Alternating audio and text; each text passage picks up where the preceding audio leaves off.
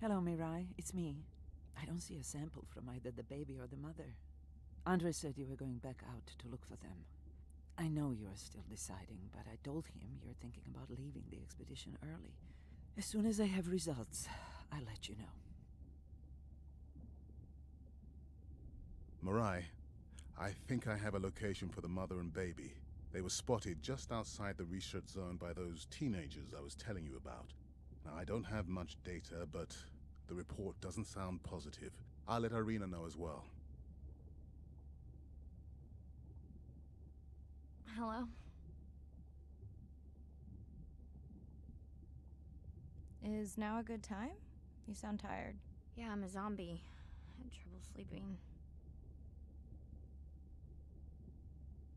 Did the doctor say anything other than Nana missed the window? Not really. Did you ask him the questions I sent? Didn't seem to be any point. Listen, I'm exhausted. I'll catch you later, okay? Bren, please don't hang up. Bren? Okay.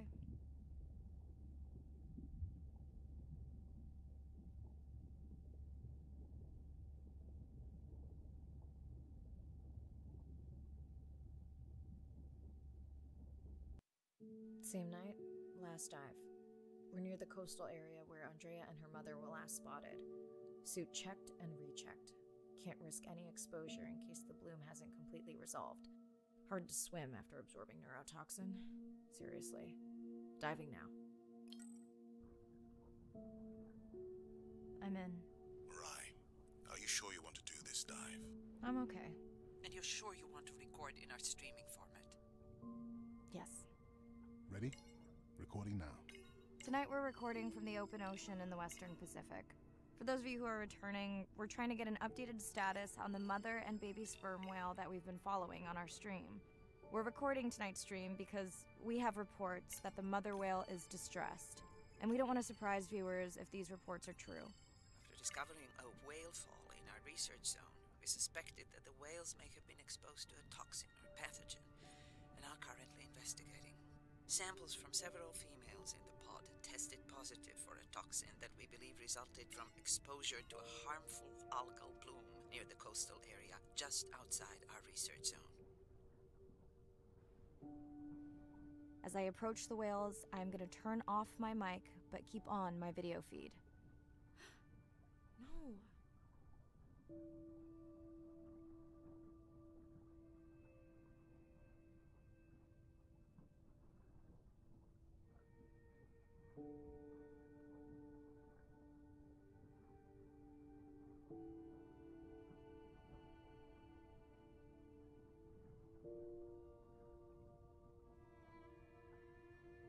The whales that we tested showed low level of this toxin, so we do not believe they will suffer from long-term effects. However, we expect that the mother whale was exposed to a higher level and was also more vulnerable because of her pregnancy.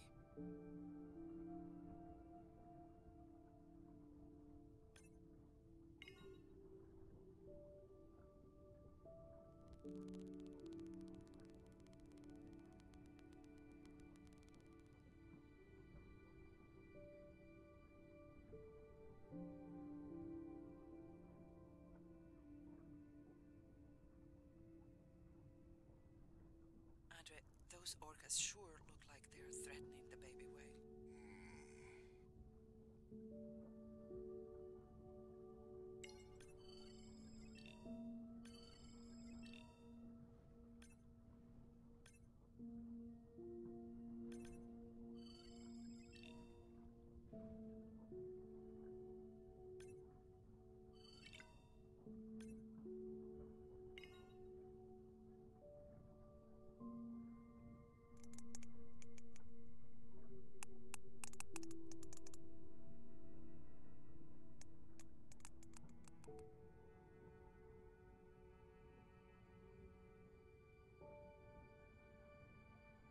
Stay close to your aunties. They know the way.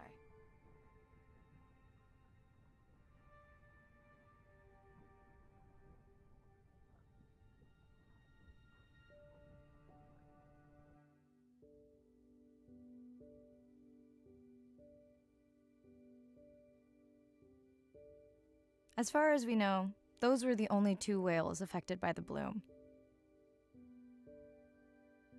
With all of Andre's technology genius, he still hasn't invented a way to be in 2 places at the same time.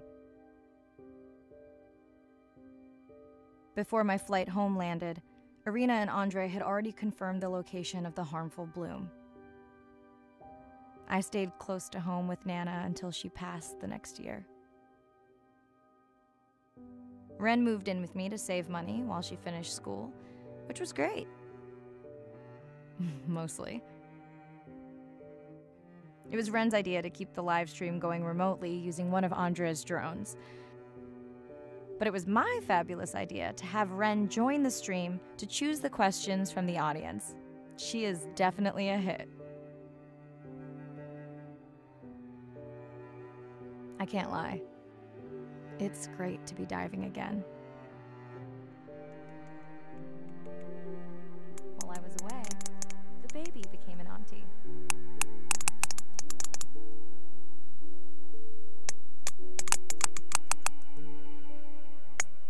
I think she likes it.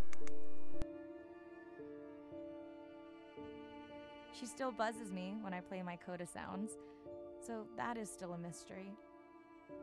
But I swear, we understand each other completely.